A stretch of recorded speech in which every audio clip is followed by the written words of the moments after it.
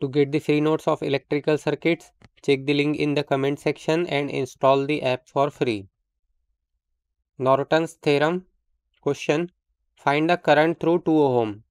Here in this circuit, we have to find the current through this 2 ohm resistance by using Norton's theorem. Solution. First of all, we will see what is Norton's theorem. Norton's theorem states that a linear two-terminal circuit can be replaced by an equivalent circuit consisting of a current source in parallel with resistance Rn.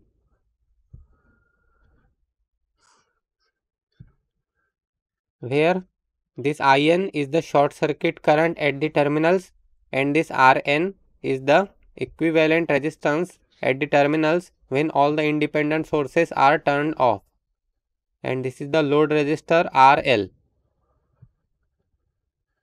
and this is load current IL,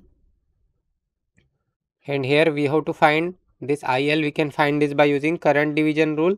So IL is equal to IN multiplied by Rn divided by Rn plus RL, and this circuit is called as Norton's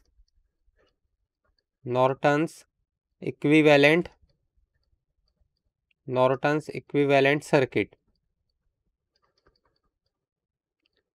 Now, first of all, we will see what is the value of RL. Here we can see we have to find the current through 2 ohm. That means this 2 ohm will be RL. This is the RL. And then we have to find Rn, that is Norton's resistance, and then we have to find IN, that is Norton's equivalent current. So first of all, let's find the value of Rn. So to find Rn, remove RL and turn off all independent sources. Turn off all independent sources. Now here we can see in this circuit, when we remove this RL, this will be Norton's resistance Rn. Also we have to turn off all the independent sources. Now this is a voltage source, so when we turn off a voltage source, that time it will be short circuited. And when we turn off a current source, that time it will be open circuited. So this will be open circuited. That means we can remove this 3 ohm resistance too. Now here we can see this 6 ohm and 5 ohm are connected in parallel, and it is in series with this 4 ohm. So therefore the value of Rn is equal to 6 into 5 divided by 6 plus 5 plus 4. So if we solve this, we get the value of Rn. So here we can write Rn is equal to 6 into 5 divided by 6 plus 5 plus 4. So it will be 6.72. 6.72 ohm is the value of Norton's resistance Rn. Then next we have to find the value of Norton's current IN. So to find IN,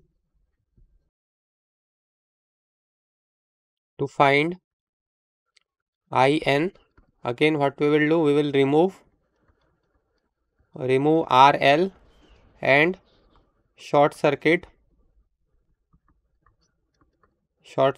terminals.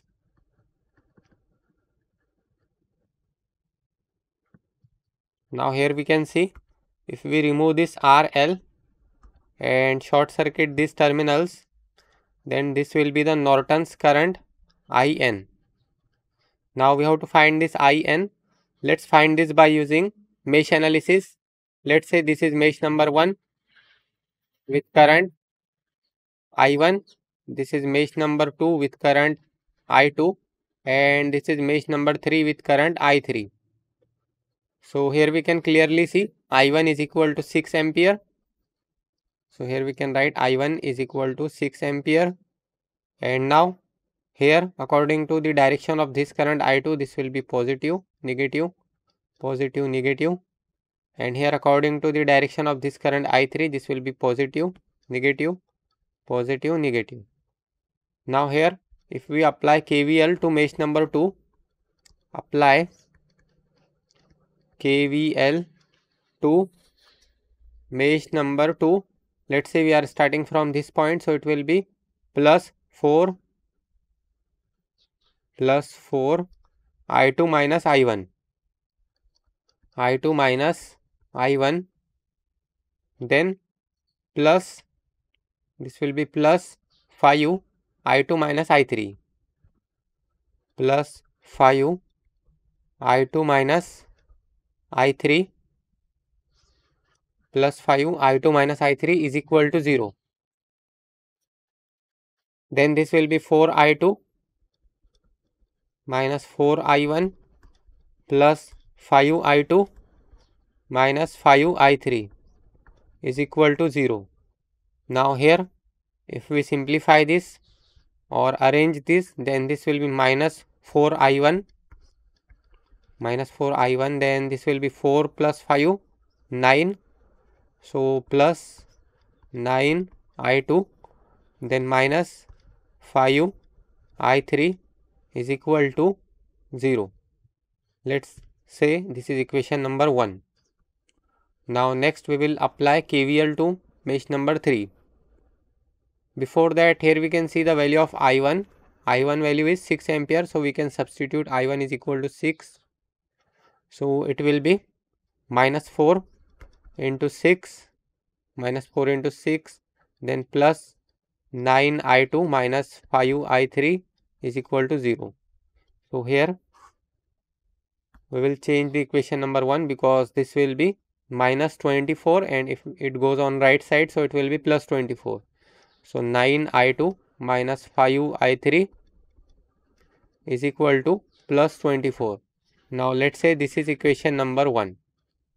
Now next apply KVL to mesh number 3. So let's apply KVL to mesh number 3. Let's say we are starting from this point, so it will be plus 5 I3 minus I2.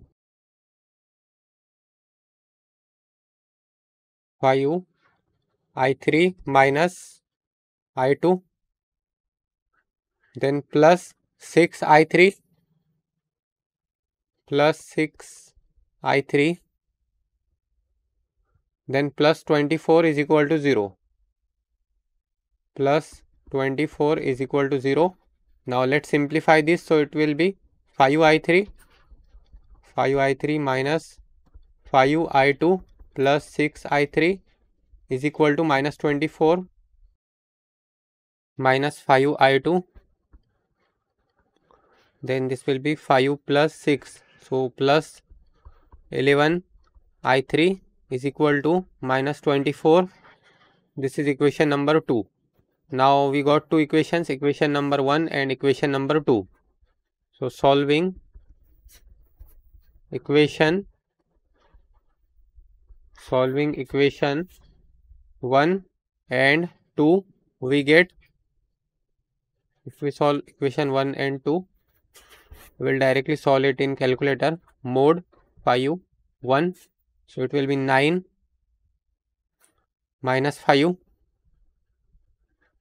24, then from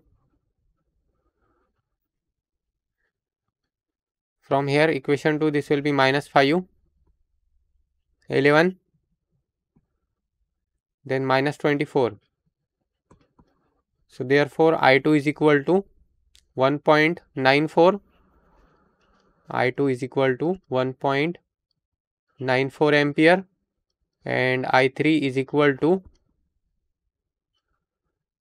minus 1.29, minus 1.29 ampere. But here we have to find the value of this IN, and IN is equal to I2. But IN is equal to I2, so therefore IN is equal to 1.94 ampere. So this is the value of Norton's current. Now we got the value of Norton's current and Norton's resistance Rn. So we can draw Norton's equivalent circuit. So let's copy it from here directly. And now we will substitute the value of In, which is 1.94 ampere. The value of Rn, it is 6.72 ohm. 6.72 ohm. Now let's substitute here. In value is 1.94 multiplied by Rn value is 6.72 divided by 6.72 plus RL value is 2. So if we solve this, we get the value of IL, and if we solve this, it will be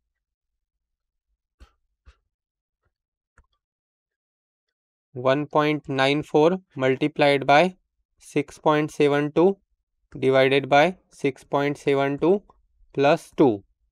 So it is 1.495.